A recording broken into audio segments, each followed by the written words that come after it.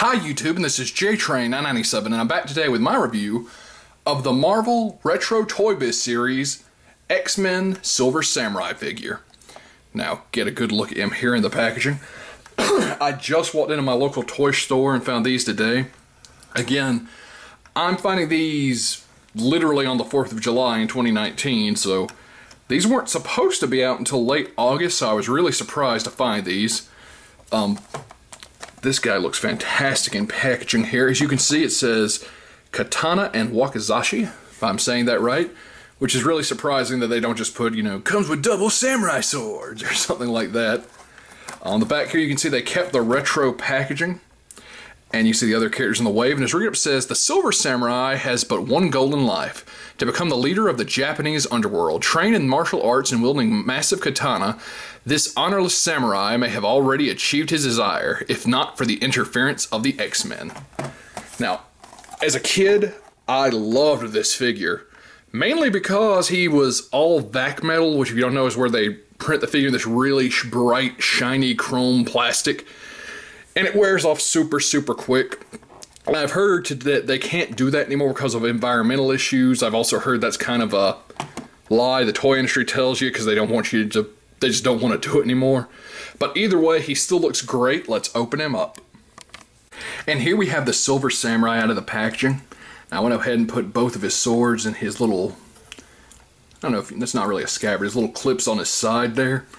And I actually managed to get him in a, it's not an amazing pose, but a little pose where he's reaching over, grabbing one of his katanas.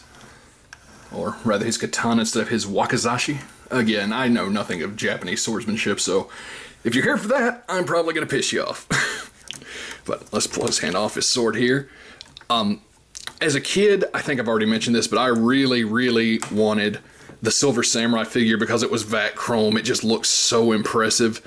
And even though this isn't the vac metal chrome that I was hoping for, they did a really great job detailing him here. You see all the different studs and rivets in his armor.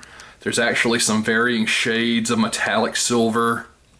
So, while it wasn't exactly what I wanted, I'm not going to fault them. They still did a really, really great job. You see the two little white tassels held on by the brown rope that actually hold on his armor. So, they did do a phenomenal job. Now, one part where I was a little let down in the detail, his swords are just the generic Marvel Legends swords.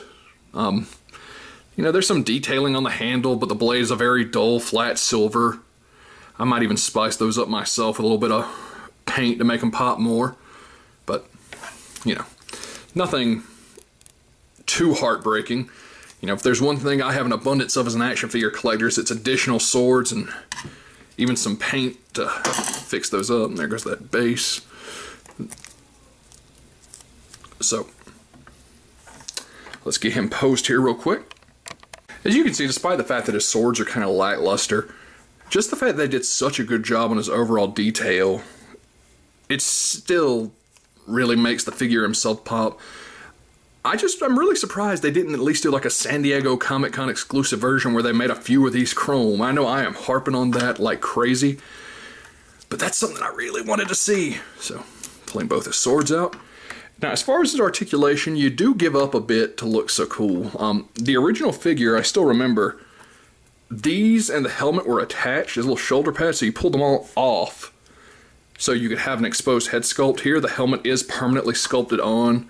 As far as his arm articulation, it's a bit hindered by the shoulder pads, but he still goes forward, back, and out. He can kind of get that 360 in there, but you got to struggle for it. Double jointed at the elbow, bends, and I believe there's a hinge on his wrist. Oh, came right out.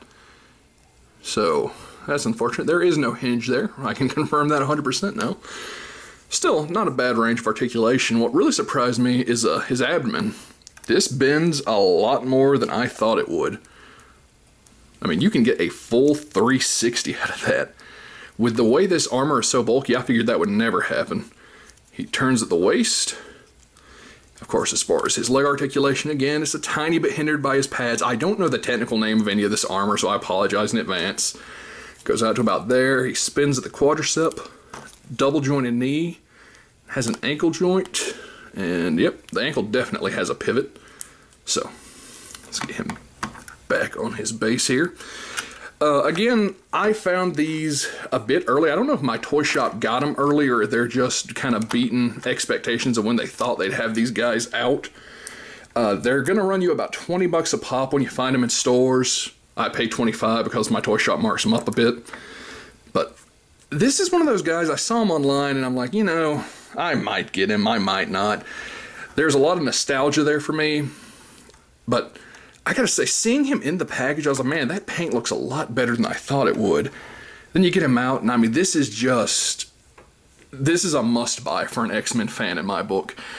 You know, if you have the nostalgia, if you don't, he looks fantastic. He's a very different, unique X-Men villain that they haven't done a redo of. I don't believe they've ever done this version of him. I don't think Toy-Biz did. Well, Toy-Biz did way back in the day, but not in their Legend series. So that being said, I highly recommend picking this guy up. And that being said, this is JTrain997, and I'll see you soon, YouTube. Hey guys, very small part 2 to the video. His wrists are hinged. I don't know what was going on with mine, but for some particular reason, when it popped out, it just wasn't really wanting to free up. I noticed it on this wrist at first, and then I started to work this one, and it definitely has a hinge, as you can see there. And also, he turns right here at the boot. That was a little tight on mine, but once it popped, it freed up really nicely. So, and with that hinged wrist, you get a lot nicer sword poses in here. So, and one other quick pose I wanted to mention. You gotta watch it. This hand a lot does like to pop up despite that.